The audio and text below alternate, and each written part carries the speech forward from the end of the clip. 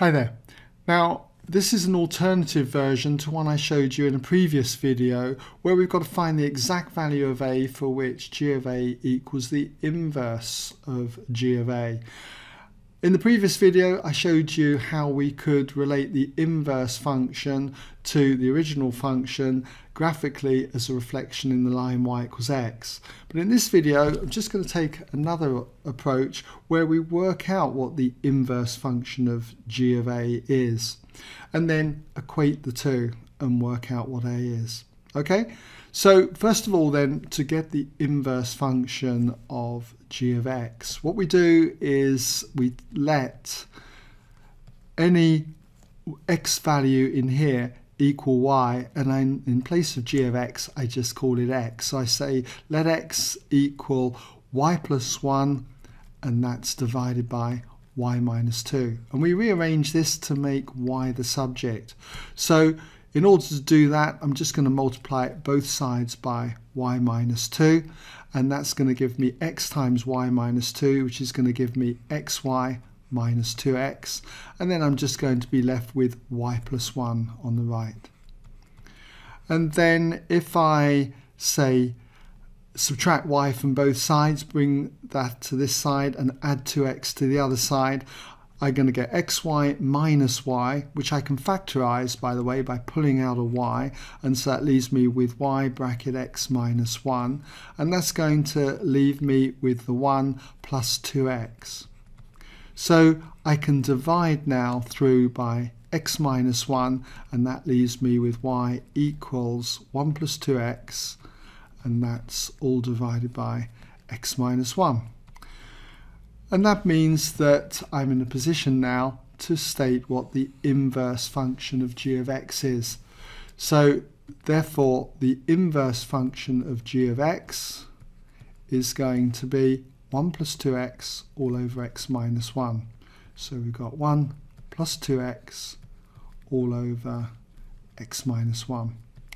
So now I'm in a position to start to form this equation here. So if I was to say when g of a equals the inverse of g of a, then substituting a into here, we've got a plus 1 over a minus 2, so therefore a plus 1 divided by a minus 2 equals, and then substituting a into here, we've got 1 plus 2a all divided by a minus 1. And so therefore if I multiply throughout by a minus 2 and a minus 1, I therefore have a plus 1 here multiplied with a minus 1, and that's going to equal the 1 plus 2a multiplied with the a minus 2.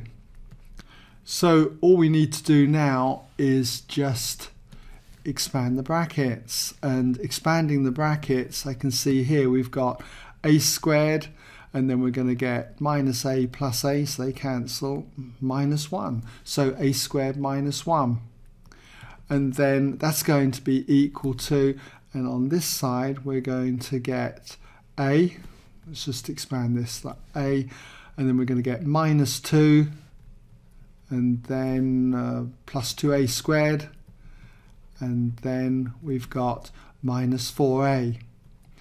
And tidying this up, let's start with a positive a squared term. So I'm going to bring everything over to the right hand side, and that leaves me with 2a squared minus a squared, which is a squared, and then I can see I've got a minus 4a, which is minus 3a, and then if I add 1 to both sides, I've got minus 2 plus 1, which is minus 1, and that will equal 0. And this quadratic equation doesn't factorize. We're going to need to use the quadratic formula. Should realize that really, because there's a clue here when it says find the exact value of a.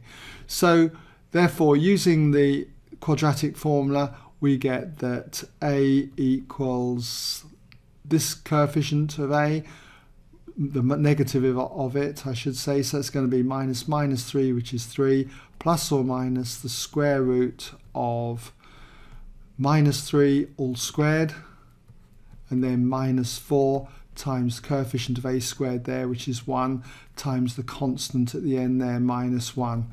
And that's all divided by 2 times the coefficient of a squared there, 1. And if we clean this up, we've got 3 plus or minus the square root of, you've got 9 plus 4, so that's going to be 13, and it's all divided by 2. Now you can see there's two answers for a here, 3 plus root 13 over 2, or 3 minus root 13 over 2. But it does say find the exact value of a, so it does suggest there's only one value. And we know that that value has got to be greater than 3. Okay, so I'm just going to put here that since x, which is equal to a, has to be greater than 3, then it can't be the negative version here, 3 minus root 13, because root 13 is 3 point something, so 3 minus 3 point something is going to be a negative number.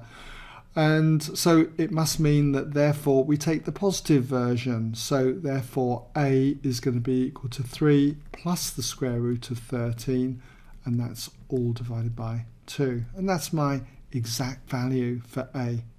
Okay?